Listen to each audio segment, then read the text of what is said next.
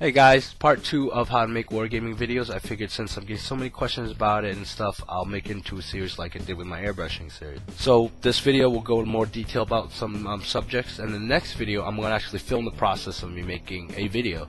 You'll see what I'm doing on the screen. You'll see how I film it right in front of my desk here, and hopefully that'll help you out. Also, one thing, I got a comment about, oh hey, no shout out. I don't do shoutouts on every single video, okay? I've only been doing it because I've been coming up with ideas and stuff. Usually I don't do it because, either I'm too lazy or I just can't come up with an idea with a really cool, cute shoutout, so. Regular cameras, like this, point and shoot. This actually comes with a video function, and as you can see here, I'll show you a little clip that I actually made in one of my video logs. I don't need this much piping, but it's good to have extra. Now, it wasn't HD, but it still did pretty well. It was pretty clear. Most cameras nowadays do come in HD. You could check, if you have a camera, point-and-shoot camera, check if it could do video. And there you go, you have your video camera. Lighting. Lighting is huge, okay? If you got nice lighting, ambient lighting, in your room, your camera will shoot nice, clear pictures. Okay, the more lighting, the nice and bright you are, better that camera could pick up details and stuff. So make sure you have good ambient lighting in your room, okay? Don't point the light in your face, okay? That'll just make your face glow bright and you'll look like a Twilight vampire or something. What I use is if you see in the back here, I have a light right there. That's one of those shop lights you get from any home improvement store, this one right here, okay? And then what I do is I diffuse it, right? So that it's not one light shining in one direction. I put a paper towel over it, I tape over it, and it diffuses the light. So when you diffuse the light, you get a more exposed light source instead of just one direct light source, so it fills up the room. Also, the color of the bulb could be important. You want to get daylight bulbs so that you have a more white light rather than a yellow light. And you can get these compact fluorescent bulbs, the ones that are supposed to save you money, that last longer, uses less wattage. About 6,500 kelvins to 5,000 kelvins, you want to go around there. It's simply printed on the label as daylight bulb. Tripods. Hold your camera still. Tripods, you could pick one up for like 15 bucks, a cheap tripod, and it'll work just as good. There's actually a golden rule on YouTube, which is keep your videos between 3 to 5 minutes. 5 minutes is maybe going a little too long. Anything after is really long. If it's not an instruction video, if you could just do it really quick, do it. Just make it about 3 to 5 minutes so that you don't lose people's attention span. Now, even I do my crazy videos and I put in like funny stuff and stuff like that. It's still hard to keep their people's attention after 5 minutes long. It sucks, but that's just the way that people are sometimes. So if you can keep the video short and sweet, do it short and sweet.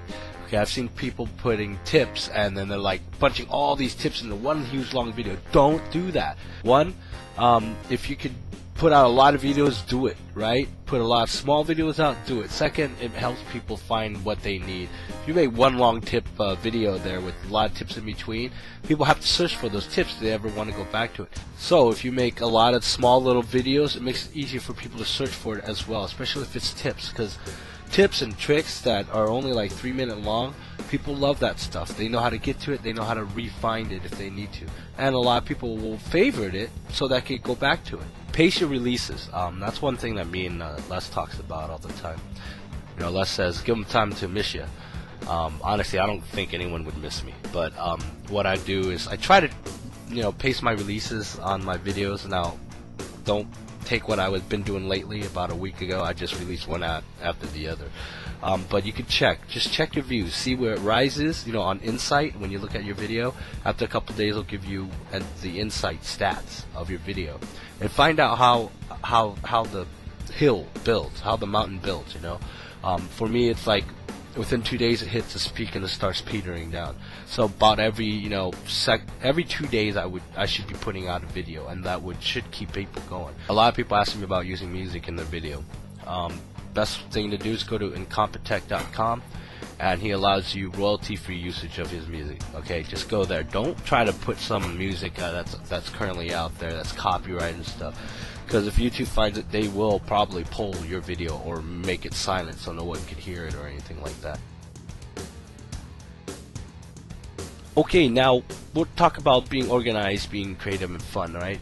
when you shoot a video, have an idea about it. Now, know what you're gonna do. If you have to, write a script for it. If you're not sure about ideas, just look around, take some ideas from me, mail me, ask me for some ideas. Hey, this is what I want to do, but I'm not sure how to do it.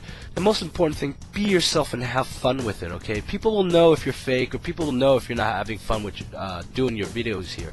I love doing tutorials. I love talking to you guys about stuff, and I like doing it. But if you don't like doing it, people are going to notice. If you're going to be fake and pretend that you're not who you are, people will notice. I mean, unless you're trying to do some kind of weird skit or something, just be yourself. Have fun. I hate this. Man, you guys are always freaking telling me what to do. I hate this. Wait a minute, video. Go fuck yourself. Eat shit and die. In our community, I think tutorials is probably one of the biggest videos, especially painting tutorials, because a lot of people would like to know how to paint certain figures. You're gonna have trouble probably with just videos of showing off your army, or you just sit there and ramble. It's about something that's not about Wargaming or something. That's a little tougher audience, and it's gonna be smaller. And if you're okay with that, that's not a problem either. But what I like to do is just mix it up. Just mix it up like I do, and so that you'll get people who will watch your rambles, that like to watch your rambles. Who don't, will skip it, wait for the next video. The other two popular type of videos you can make are Tacticas. Alright, we don't have enough out of there. Tacticas make really, really nice videos for this community here. So I want to see a lot more Tacticas out there, because I'd make them, but I haven't been playing long enough to actually start doing Tacticas. The other thing is battle reports. Battle reports seems like a lot of people really love battle reports. And lastly, have an iron skin. You're making videos, you're putting it out there in the public. You're going to get haters. You've seen my haters straight up video. You're going to get them. You're going to get people who are not going to like your stuff. Not really hating on you, they just don't like your stuff. Don't get sensitive over it. If you're too sensitive, you shouldn't be making videos. Okay, people are going to comment. There's going to be comments that you will not like. You have a choice of just ignoring them or just stew over them. And stewing over them is not going to do jack shit for you. Connect to your viewers. People like it when you connect to them. People like it when the guys making the videos actually responding to some of their comments. You don't have to reply to every single comment that that is made on your videos. Just reply to the stuff that you want to reply to, but do reply. Show them that you are reading their comments so that they will post more in future videos. You thank your viewers for subbing to you. Kind of a tedious job.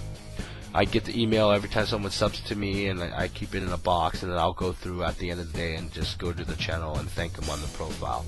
At the end, ask them what do they think, okay?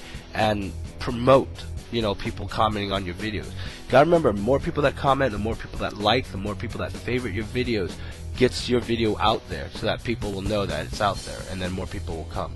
It's not easy. You gotta do a lot of maintenance work to get your channel going. You gotta work at it. You just can't get a shout out. I could do shout outs all I want. I could tell people go and subscribe to this guy, but if you make shitty videos, they're not gonna care. They're not gonna even bother subscribing. I've talked about video responses, right? Make video responses. That actually gets you a lot of subscribers. That will bring people to your channel, because when you do a video response, it shows on the person's videos in the comment area, and then people will click on it. You'll see a lot of this type of marketing if you go to like the more popular people that actually turn on their video responses for their videos, like Mr. Guitar Man. If you look at their videos, you'll see people respond to the video that has nothing to do with whatever Mr. Guitar Man does. But that's one way to get subs. Problem is, they're just getting subs of people that don't give a crap about their channels. They're just getting empty views. They're just trying to pump up the views so they get into partnership and make money off it or something. Hot topics. That's the biggest thing. Find a really hot topic in the community going on right now. Do a video on it. Now, I've been talking about subscribers and viewing ratios and try to get it to a one-on-one like Les has, right? And I'm kind of, I guess, there sort of, depending on the type of video I do. Is I have 1,000 subscribers, I want 1,000 views average. Now, I mentioned empty subscribers. That's like, if you have like, put it this way, you have 5,000 subscribers and your video gets 50 views each. There's something wrong there. Okay, that means it's just people just subscribe to you just for the hell of it, don't even care about watching your videos. I can't tell you how discouraging that is when you have a shit ton of subscribers, but your views are like next to nil compared to the subscribers you have. That's empty subs. And then you got views, because that's the biggest thing about YouTube, is getting views on your video. Now when you start hot topics, you know what's going on in the community, and people will search for those hot topics. That's why you want to do a hot topic, and that's what you're trying to grab, is new subscribers from doing searches. Now Les, he does a lot of Space Marine painting tutorials, and people are wondering, well, why doesn't he do other things? Space Marines are the vanilla army of 40K. It's the biggest army out there. It's a hot topic. So he does all these Space Marine how-to videos, and that's how he builds on this. People do the search on that. I'll use another example. This is out of the Wargaming community, out of the scale model community. I'm going to show you my WoW channel. This is what I mean by hot topics. On my WoW channel, I did tutorials on mods that you would use for World of Warcraft. I do all the popular mods I can, and it's only a few videos if you notice. And if you look, I only have 800 subscribers. I had 1,000, but when I quit WoW, the subscribers started dropping. But look at the views on my videos. 200,000 here, 40K here, 50K here. It's all over the place. But that's what I mean about grabbing hot topics. Once you get hot topics that people will search for, remember in your videos, and this is why I always say, at the end of my videos I always say, please subscribe, please like, please favorite. Just remind them that, say, hey, subscribe to my channel, I'm going to be making a lot more videos. So if you like this one, you should like the other ones. And it's about you promoting yourself, and you got to do that, alright? At the end of your videos, let them know. Promote yourself, encourage comments, ask questions so they can answer it in the comments below. Biggest thing that you could do for your YouTube channel. Now, title, description, and keywords. Those are kind of important because they help people search for your videos. Now, don't try to trick them and say hot blonde sucks big cock, right? People are going to get pissed, and you're probably going to get banned too. Make sure you're very descriptive with your title, with your description, your keywords. Now, if you try to be funny with your title and it has nothing to do with your video or the topic you're talking about, you're probably not going to get searches out of it. So it's important to keep the title pretty much in line with your video, okay? And the description, put in the description about what you talk about, stuff you covered, as much as you can. And then the keywords is pretty much put all the keywords in that you think people will search for when they want to look for your video. Community power, that's one of probably the biggest thing I'd say has going for us as a Wargaming community. There's a lot of really cool people out there. A lot of people like to get involved with the hobby and stuff. Sure, we got our haters, we got our trolls, whatever. Scooch them over, but still our ratio in this community is big. Okay, as people that like to help each other, like to come to aid of other people. Network, talk to people, make friends and stuff like that. That's how you're going to get the community power. So, when you get to know them and they like you, you like them, they're going to mention you in their videos. They're going to start passing subscribers over to you and stuff like that. But the most important thing is use the power of the community. Now, I forgot to record this earlier, but this is something that I should warn you about. Be very, very careful who you trust. Do not give out your login information to your channel to anyone unless you explicitly know them and trust them. Now, I know this sounds like a public service announcement, but I'm here to watch out for you. We're here to watch out for each other. You might get approached by promoters to promote your channel. I got approached by 2 for my WoW channel, and I know there's currently 1 running around our community claiming that they could promote your channel. Leading to that, just be very careful who you work with and who you get to work with. If you're not sure about an individual, ask the video makers around this community that's been making videos. Some of them should already be able to tell you who to avoid. Hey guys, that's it. So if you have any comments or suggestions or tips for other people that are making wargaming videos, just post down in the comments there. Also check out part 1 on how to make wargaming videos here. And check out my other 2 videos on straight up on haters and straight up on WG Consortium. So like if you like, subscribe if you haven't, and favorite if you love me. Talk to you guys later.